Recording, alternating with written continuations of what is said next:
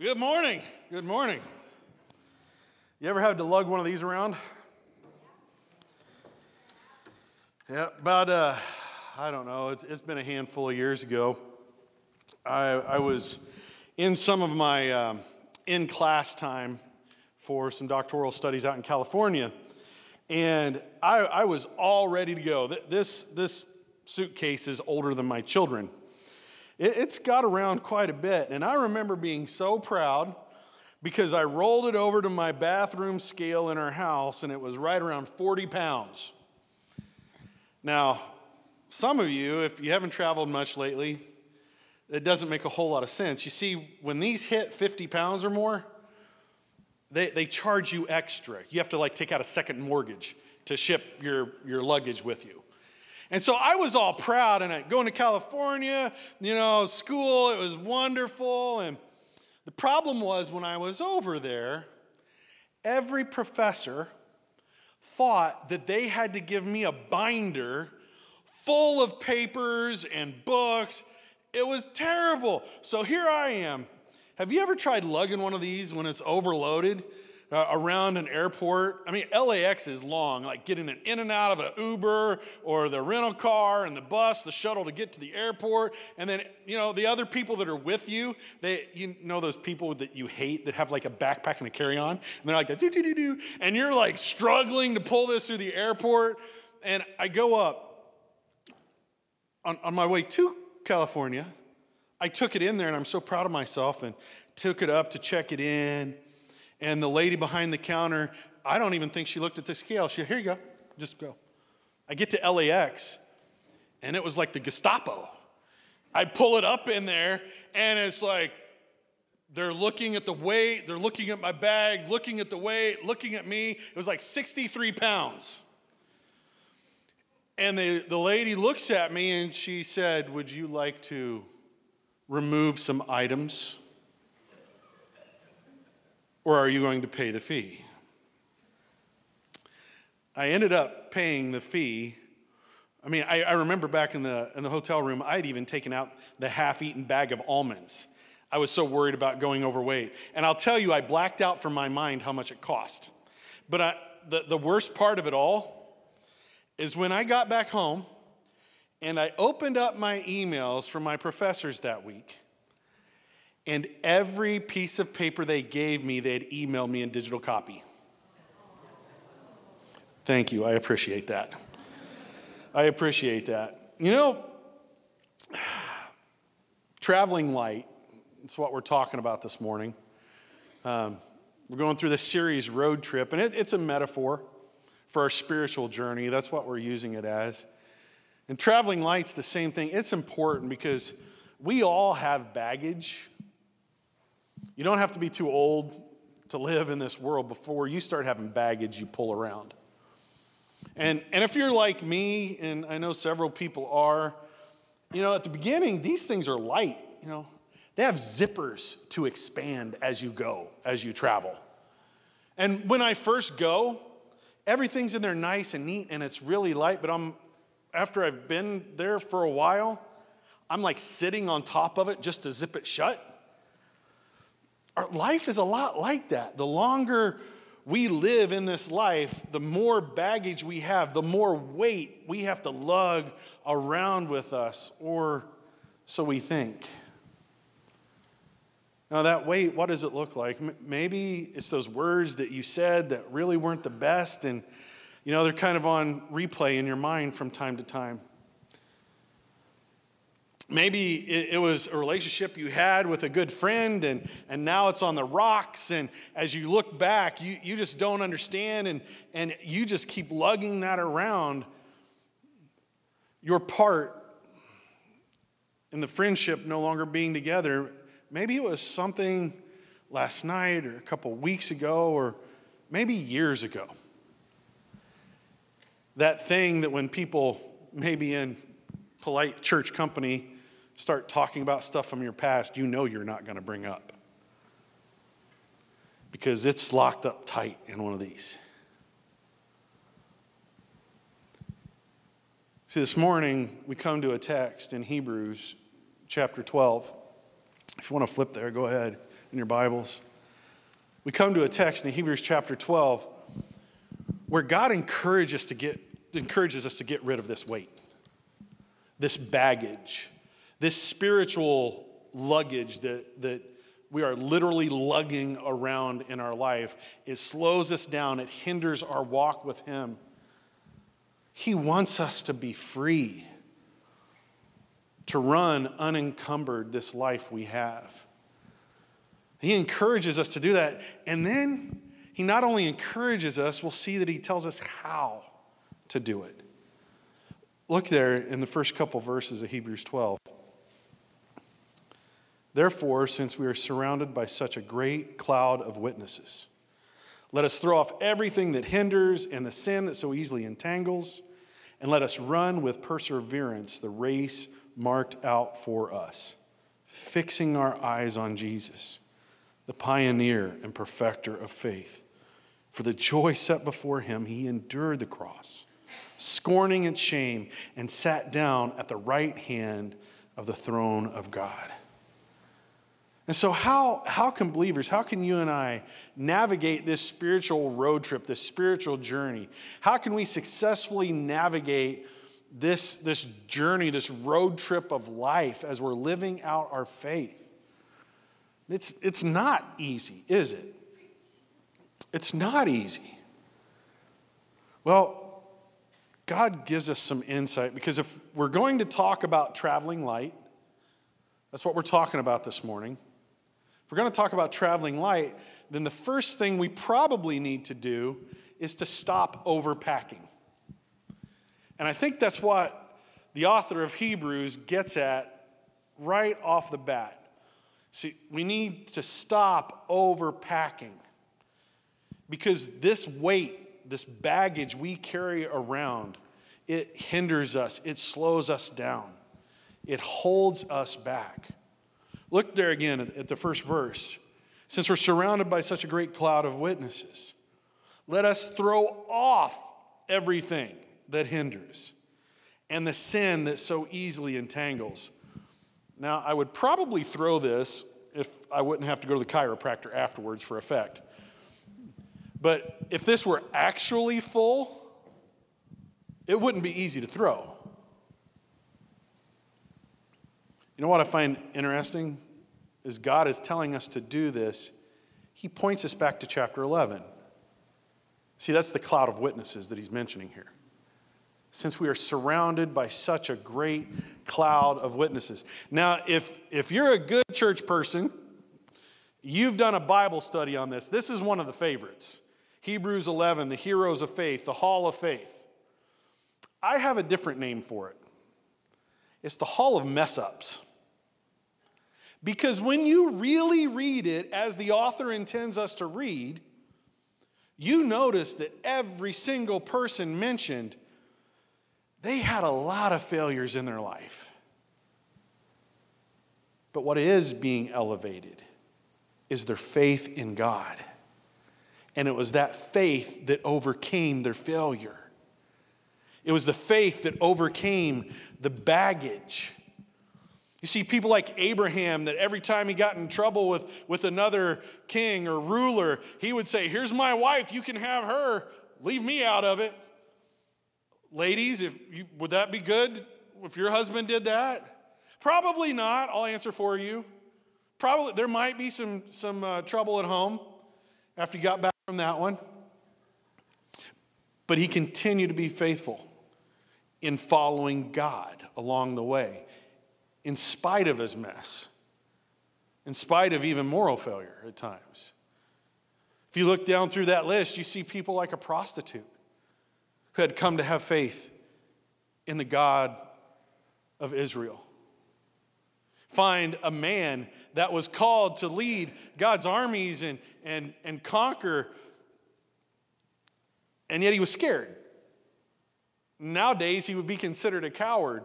And this is a male-dominated society. He literally went running to a woman for help. And then that woman told him he needed to do it by himself, and he didn't. And a woman got credit for the victory that he was going to receive credit for.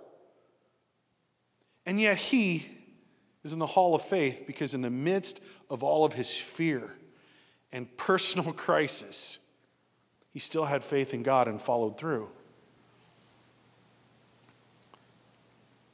The context here, it's reflecting a time that the early Christians faced, when it would be easy for them to slip back in doing things the way they always used to do them as Hebrews. The book of Hebrews here, the letter to the Hebrews, guess who it was written to? The Hebrews. The Hebrews. These were Jews who had become Christian. And so now they were struggling with their faith. Some wanting to backslide and go back to their old Jewish roots.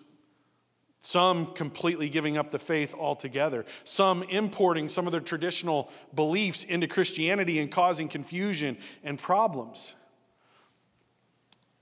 And God says, let us throw off everything that hinders. Now, some of your translations say the weight that hinders. Now, in the context here, that's not specifically just sin. It's everything else. Are there things in your life that can slow you down that's not necessarily sin? Oh, yeah. There's a lot of things. Some of the things already mentioned, like traditionalism or materialism or politics. Thank you. I mean, Christians, we don't struggle with politics, right? Everything that slows us down or hinders us, hinders our faith, hinders the cause of Christ and God's kingdom to advance forward. We need to cast those off.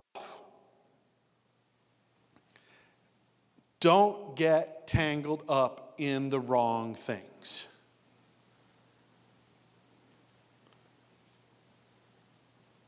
Throw off everything that hinders and the sin that so easily entangles.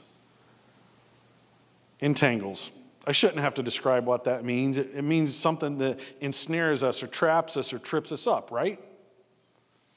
Have you ever been walking down a path, maybe through a forest preserve or one of the wonderful parks around the community here, and maybe it's more of a wooded trail and there's a stick or a vine across the path, and you trip up and start to fall? Has that ever happened to you? You got your legs tripped up? That's what sin can do. It can wrap around us. It can hinder us from forward movement and motion and literally ensnare and trap us and keep us at a standstill. Imagine if you're pulling and pulling and pulling all of this weight and it gets so heavy that you can't pull it anymore. That's the imagery here. That's the imagery. And now I know I'm not the only one that has packed a minivan or a vehicle to go on a trip. Now we have kids and we've had small kids. Maybe you haven't packed it yet, but you were on a trip with family and you start loading up the vehicle, and then by the time it's loaded, there's hardly any room for people because there's so much baggage. Does anybody know what I'm talking about here? You look at the vehicle and the rear end's kind of squatting. I remember my grandma's old boat of a car and her trunk was completely full. Our minivan just loaded down. Or our lives can be like that too, can't they? We can start carrying around stuff that we were never intended to carry around. And God is encouraging us. God is encouraging us to let go. Jesus already took care of this. He took care of it, so we don't have to keep hanging on to it. We need to stop overpacking and bringing this stuff with us. We need to pack light. That's what God wants for us in our spiritual journey. Stop overpacking. And then he doesn't just leave us there. I mean, how can we navigate our spiritual journey or this road trip? I mean, we need to keep from overpacking, right? That's pretty clear. But we also need to stay the course. We need to keep staying the course. We need to persevere. Because sometimes in this life, I mean, you wake up, and I'll go back to the metaphor of like a trip and driving. You wake up, and you're on your trip, and every single light is green. Have you ever had one of those days? Isn't it beautiful? It's like a gift from God. Every stoplight is green. There's no traffic. It is just smooth sailing. And then other times, you can't even change lanes because the person next to you won't let you in. And you miss your exit, and you're late, and you run behind. Life is like that. And God knows we need to continue to persevere in our faith, especially when times are like that. Look there at the end of verse 1 in chapter 12. After we're casting off these weights and these things that entangle and ensnare us, it says, and let us run with perseverance the race marked out for us. And that word perseverance, it implies a steadfastness. It implies a patient resolve to continue forward. It implies an endurance, a grit to just keep moving forward, never giving up. Historically, this passage, it reflects that kind of endurance the early Christians faced. This was a time, historically, where Christians were beginning to be persecuted. Christians were now being kicked out of all of the temples, the Jewish temples, where they had been allowed to worship freely. They were being kicked out, and not only were they being kicked out, they were being imprisoned and slaughtered, murdered. So, were they under pressure?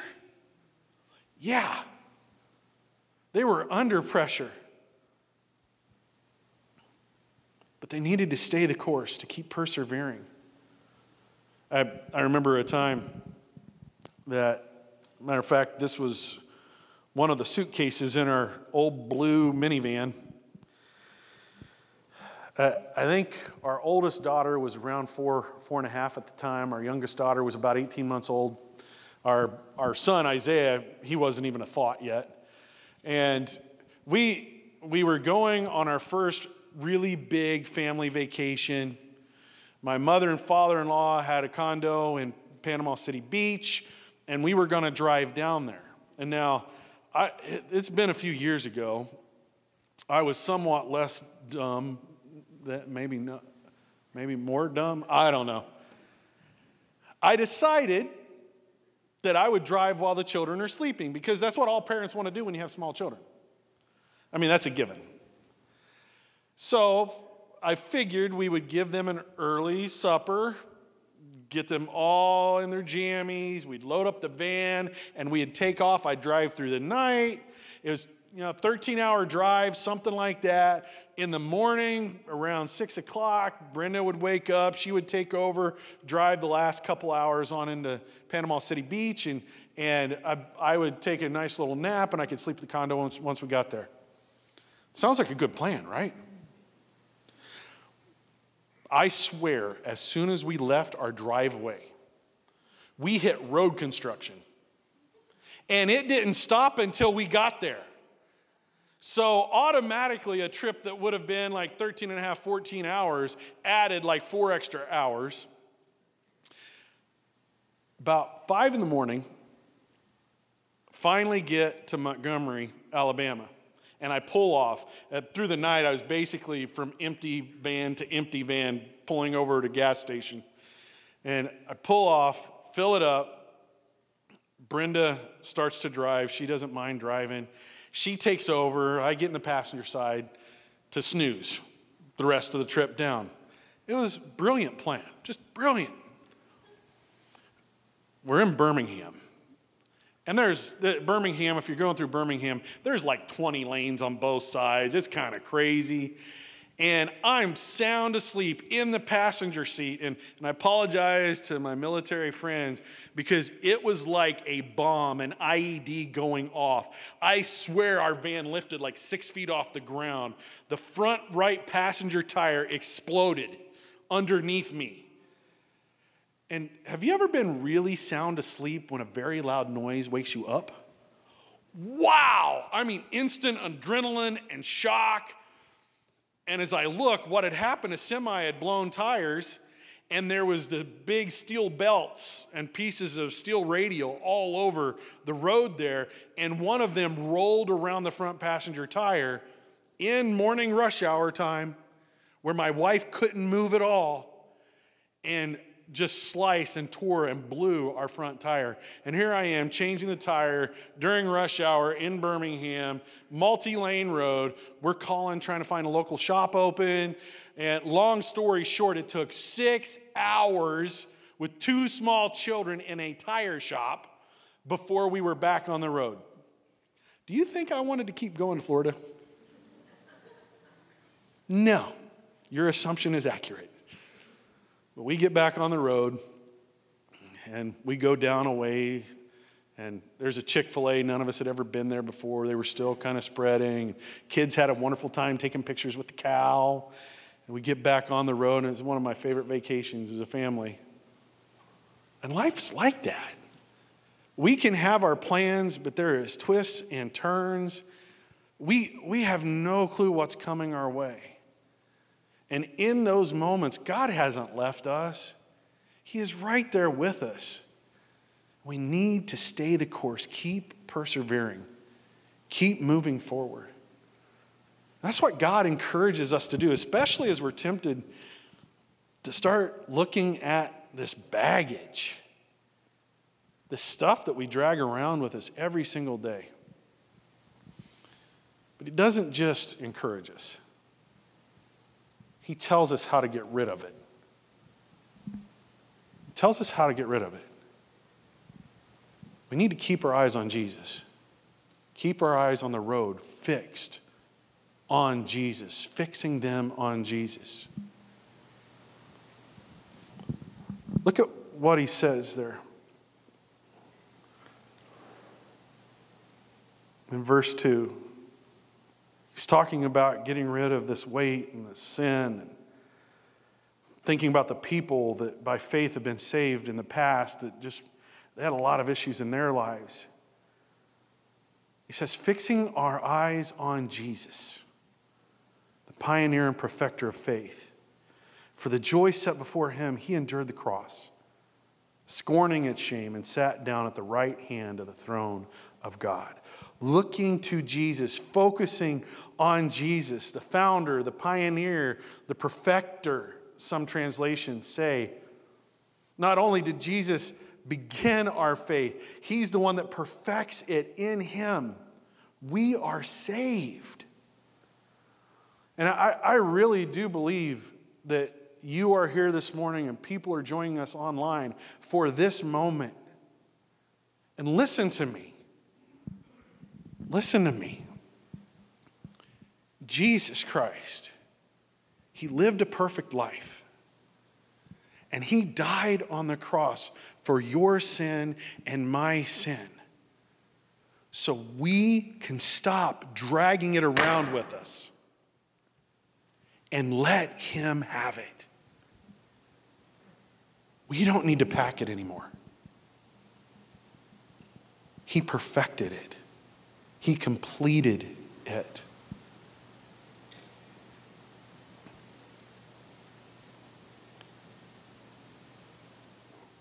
Every once in a while, my wife gets irritated.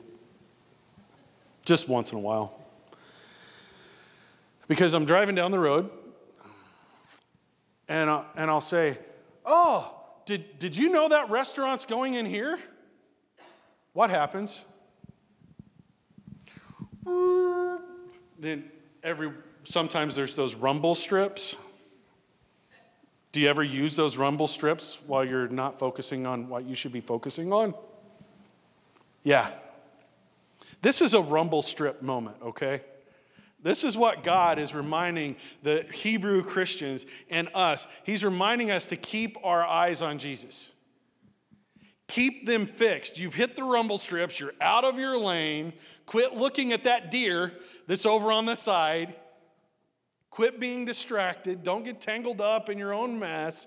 Focus on Jesus. The problem is we like our baggage, don't we? We just keep coming back to it. About 3 years ago, I went on a mission trip to Hungary. It was a wonderful time. And when I was getting ready and prepared, the facilitator of the trip, he talked about the last time he went. And he said, don't be like this person. See, when they were in America, they didn't have any problem with their luggage. It was kind of like my first trip to California.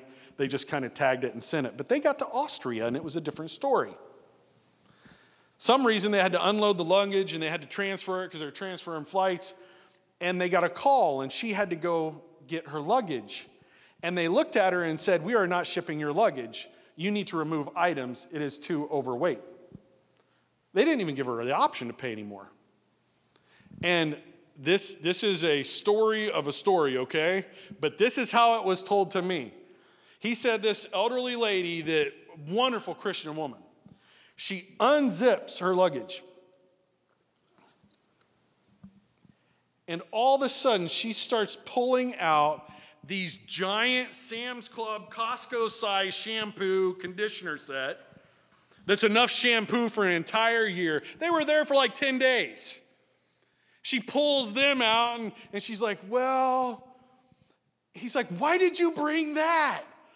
We can get shampoo there. She ended up throwing it in the trash, getting rid of it. Then she pulls out, and this was the thing that I thought that was the most funny. She pulls out this giant economy-size Metamucil fiber. Well, you want to be regular on a trip, right? But it was enough for like the entire U of I football team for a year. And she pitches that. But you know, as much as we laugh, we do the same thing. Because there's stuff and there's baggage that we carry around that I can only imagine Jesus is in heaven, seated at the the throne, the right hand of God, the Father, looking at us and just, come on, guys. You don't need to be packing that around anymore. And how do we get rid of it? Keep our eyes on Jesus. Because he already got rid of it for us. Amen. Let's pray. Father, we are so very thankful for your love and your grace. We're thankful that Jesus truly is the author of our faith, the perfecter, the one that completes it, Lord. You know we're not perfect. And God, right now, you know that each and every one of us has those things. It's just baggage that we keep pulling around, lugging around every single day. God, we ask that you would take that from us. We offer it up to you. Forgive us where we fall short. And Lord, as your word says, separate it from us as far as the east is from the west. May our confidence truly be in you, Jesus. Not in anything we could ever do or accomplish, but in you. Because we know you already paid the price for where we've messed up. You've already paid our baggage fee. And now we are free to truly live that abundant life that you have in store for each and every one of us, already marked out. Thank you, Jesus. It's in your name we pray. Amen.